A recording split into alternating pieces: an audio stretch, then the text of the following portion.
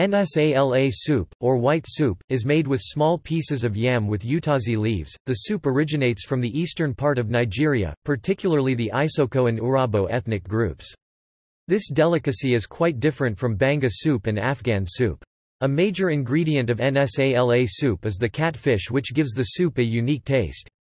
Nsala is similar to afia, a fare common among the Efik ethnic group.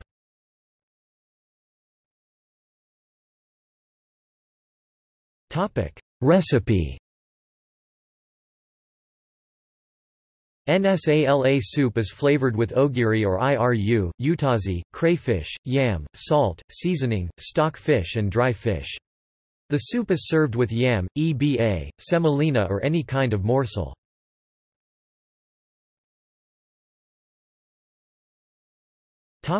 See also: List of soups.